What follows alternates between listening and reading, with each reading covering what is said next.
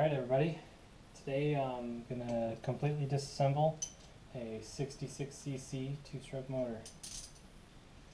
First off, you want to start off by taking off your head bolts. This one has a Fred head. It's not what comes on it normally. This one's just got a little bit higher compression. Same concept though, these four bolts on top. I'm going to take them off.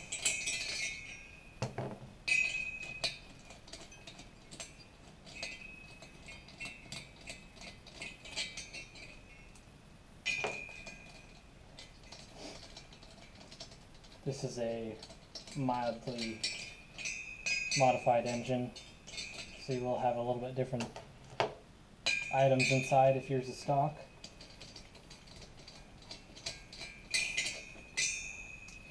Alright, so there's the head. Put these out of the way. Try to keep everything as organized as you can get it. See your head gasket, take that off. Then the jug should just pull right off. Watch your base gasket so you don't rip it. Come on. We got that one bad stud. That's why we're tearing this apart. Stud this one. Alright. So, once you got the jug off, you take off the piston X, and there's these two little clips inside, one on each side, that are kind of a pain in the butt to get out, but come on.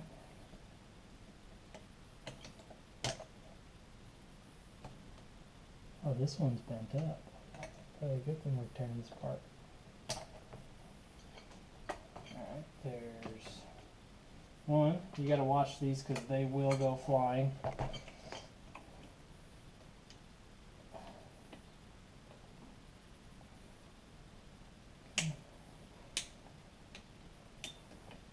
Alright, there's two. So now that you got those out, what you got to do is, here's the wrist pin right here. Should slide right out just like that. Wrist pin. Make sure to try to keep everything organized while you can. The reason I'm tearing this down is because I got a stud that's stripped out. So I'm going to do some work on the bottom end while I'm at it. So now, I've already loosened these ahead of time, but we're going to take the clutch cover off. This is a DAX bottom end, so it's got the upgraded hardware.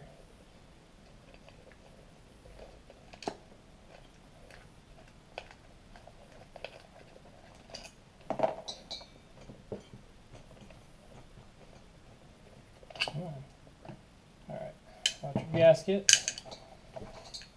Put everything in the cover so you remember where it's at. Let's see here. This is Phillips. Get the flower locking nut out of there.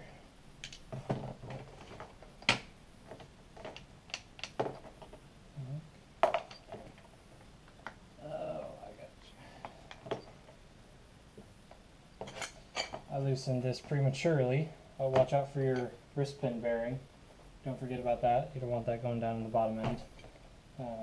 So, because I loosened this prematurely, I can't tighten up the clutch. So, hang tight.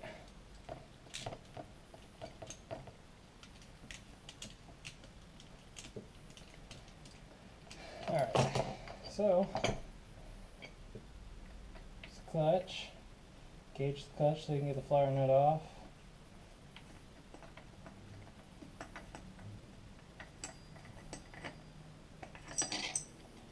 Alright, make a flower nut off. This clutch plate should fall off. Pull the spring out. Then, this is where it gets kind of tricky. You got this nut right here. It's a 19mm that you got to get off. But you got to stop this sprocket from spinning on the other side. So, what I do is that on. I take a pair of pliers. I feed one end in. See if I can get it here. Alright. I think that did it. So you feed the pair of pliers in there on the bottom so the clutch doesn't spin. Take that off. Make sure you keep with everything else. And you'll have this little, let's see if I can get it out. It's supposed to be like a lock washer. If I can get it out.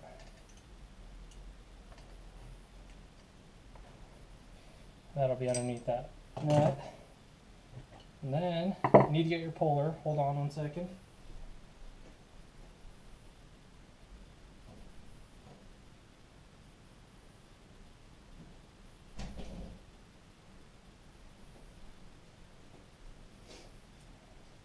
Now you got your puller.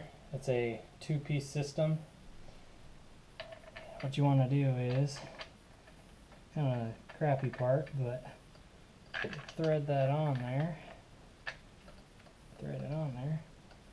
And then I put pliers back in.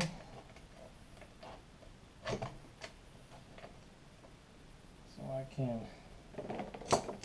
thread it on there a little bit more so I don't strip out the threads. Never be too careful.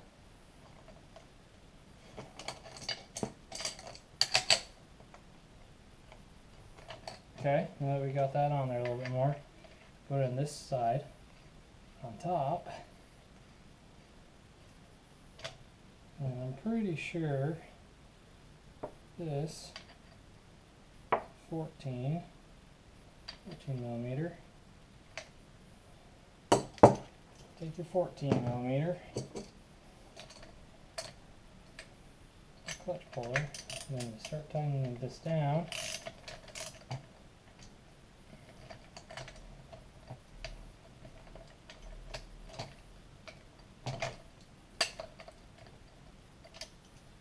Come on.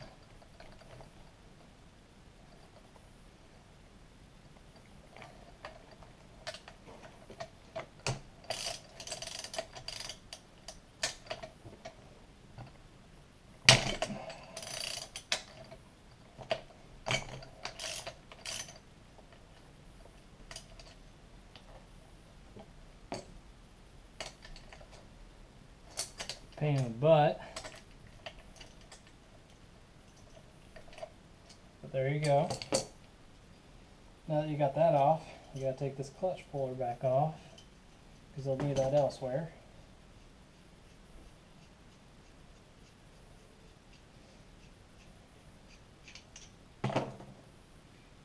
This part's always the fun part because you can never seem to get this off right here because you tightened it down. So I just use a pair of pliers and grab it.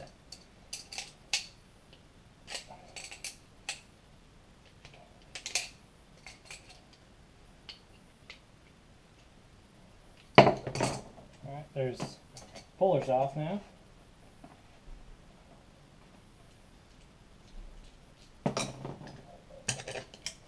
Put the clutch gear with the rest of the clutch parts. Now here's the fun part. This one from the factory is always super tightened, so it's impossible to get half the time. So what I do is I take a pair of pliers,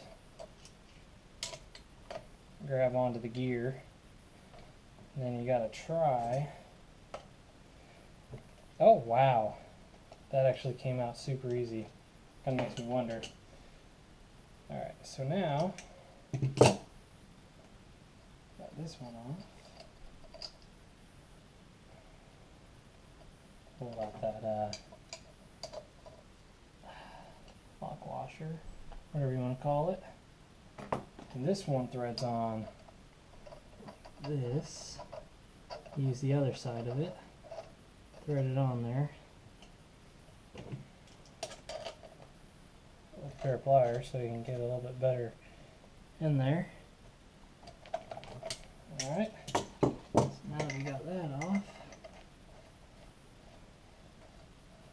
I'll put in, let's see here. I'll do the exact same that you did with the clutch sprocket.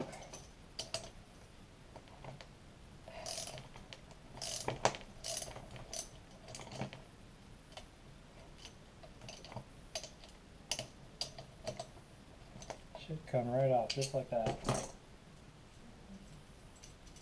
Like nothing. Alright, now there are a couple parts that you really do not want to forget about while disassembling this engine on each of these sprockets you're going to pull.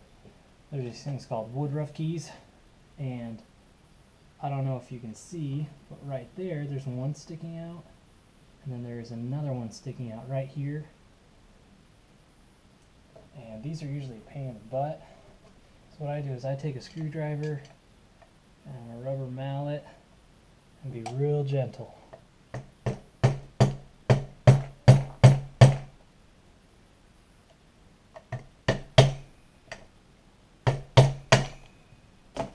wasn't really gentle, but it's out in one piece. Woodruff key right here. Now you want to make sure not to lose those at all. Like I said, there's one on each sprocket. There's one right here as well. Let's see if we can get that one off. There we go. Alright, there's both of them. Now this side is complete. So now we're going to move over to the other side. We don't want to get into any of these yet. Get on the other side. Alright. Like I said, I pre-loosened these covers so they just come off. Alright, this is the magneto side. Don't forget about your gaskets. Alright, with magneto side, sometimes right here you will have a screwed in piece of plastic and you have to get that out before you get off this magneto, because otherwise the wires won't thread through or feed through very well. You'll have one heck of a time getting this thing off. So what you want to do is find the right socket to fit that.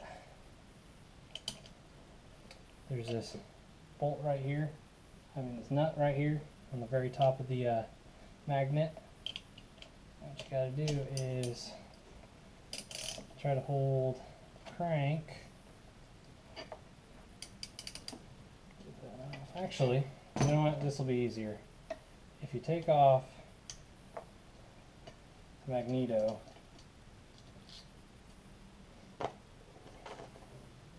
make sure you watch parts so you don't lose any. Take the magneto, take off the 4 screws that hold it on, the Phillips flat pattern.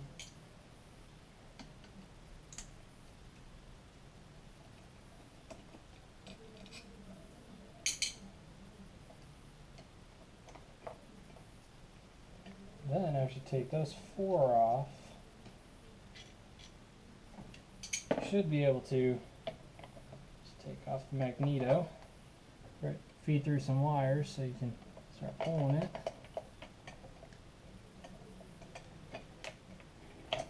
Alright, now you got all that finished, put that off to the side. Take your pair of pliers, hold the side of the magnet, or the magnet will hold the side of the pair of pliers, it seems like. And then loosen that nut, come right off. It'll stick to itself. Now you won't lose any parts of that. Now everything's stuck together. Oh, Woodruff key fell out. There's one right here to make sure your timing's right for your magneto. So you gotta watch that and make sure you don't lose that Woodruff key. Alright. Something I forgot about was the base gasket. Gotta make sure you get your base gasket off. Looks like I already ripped this one. Great. Base gasket. Alright. So last little bit. Now, take the clutch arm cover off.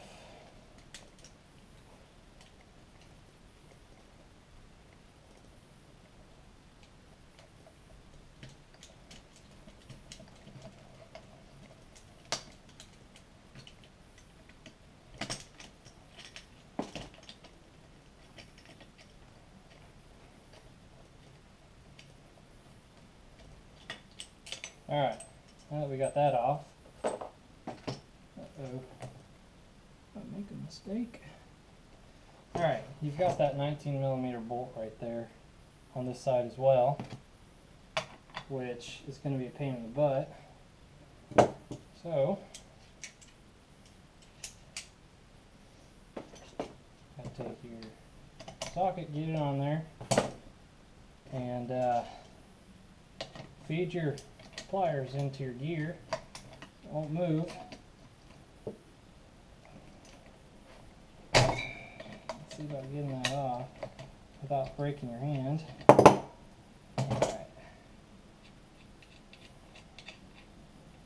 Alright, now you got that nut off. This is where it gets kind of greasy. Now, there is a tiny ball in here.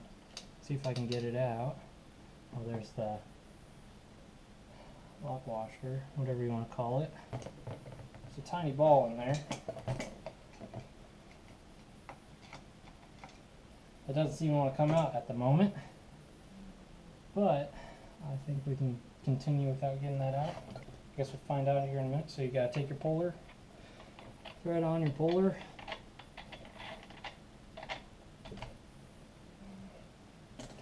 feed in your pliers so you can tighten down your puller a little bit,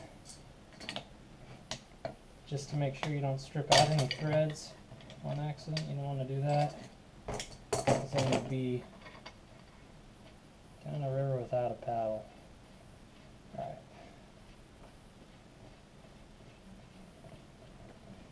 So now,